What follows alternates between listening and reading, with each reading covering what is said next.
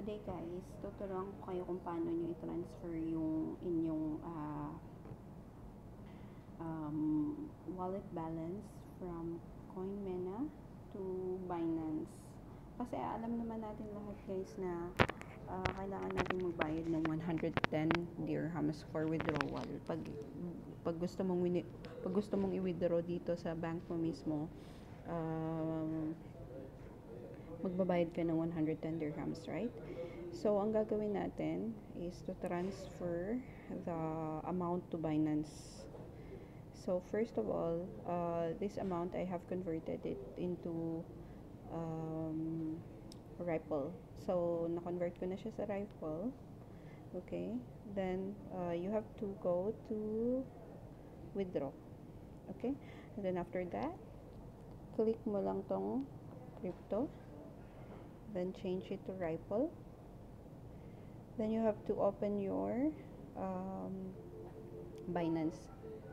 Okay? Let's say, na-open mo na yung Binance. Spot deposit. Go to crypto. And, hanapin natin yung XRP.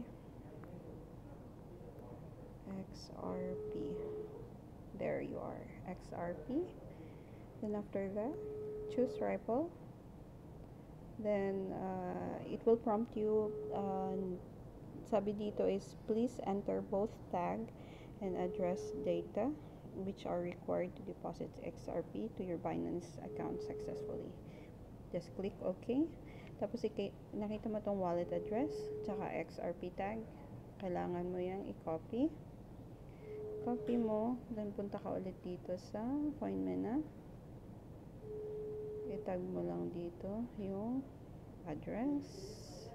Go back there and copy ulit yung XRP tag. Okay? And balik tayo ulit dito. There. Paste natin. And then the amount should be, let's copy all the amount. 120.449743.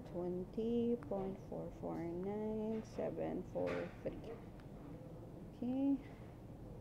Okay. Oh no, ayan lang yung total amount ng 121.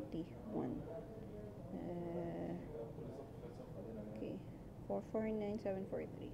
So this is the amount that will go to your account in Binance. Just click withdraw. Then withdraw. Come on. Yes. So you will receive a one-time verification. Tapos ilalagay mo dito 7490 7490. Wait, copy paste lang natin yan para hindi tayo magkamali. There. Okay, and paste, and there you are. Come on. So, ayan na guys, pending na siya. It says na 20, yun, wala nang laman yung natin, yung coinMENA natin. I-check natin kung pumasok na ba siya doon sa sa Binance. Pero sabi doon kasi 24 hours eh. Pero let's see.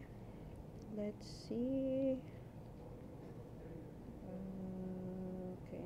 let's see.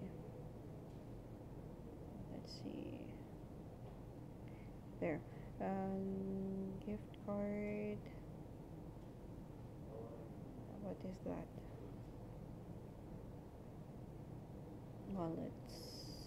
Wala pa rin siya. Wala pa rin, pero let's see what will happen. I will inform you guys once na na-receive ko yung amount. Okay? And maybe you can also do that para naman hindi na kayo magbayad ng 110. Thanks for watching.